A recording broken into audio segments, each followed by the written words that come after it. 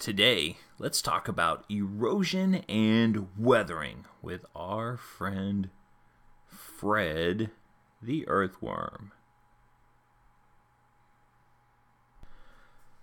Hey everyone, my name is Fred. I'm an earthworm. And the reason I'm talking to you is because I play a big part in making soil. But what I want to talk to you today about is weathering and erosion.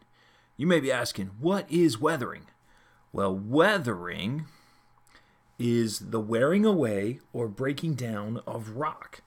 And this helps to make soil. So when rocks get smaller, or when they smash against each other and break into little pieces, or do any of those things, that is called weathering.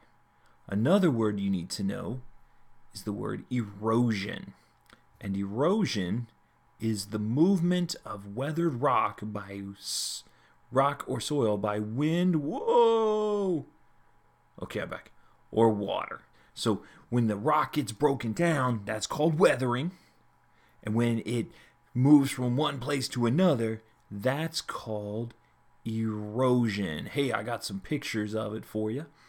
First thing I want you to see, you see right here, we have a rock. Kind of looks like a steak, but it's a rock.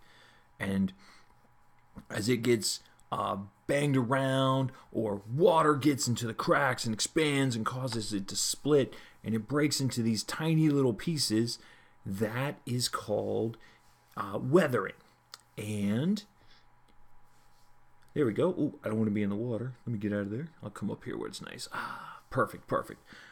When water or wind helps to move the soil to a different location, you can see here along the edge, all this brown stuff is soil, and this water, hey, I'm taking a bath. All of this water is going to carry it from one place to another, and that is called erosion. So if we have a river that moves rocks from place to place, that's called erosion. But when water freezes in the cracks and it makes holes like a pothole in the road, that's what we call weathering. Now, when the wind blows and it carries small pieces of sand from one place to another, that's called erosion. And when the ocean waves break rocks apart, that's called weathering. But when the ocean waves come in and they grab that sand and carry it someplace else, that's called erosion.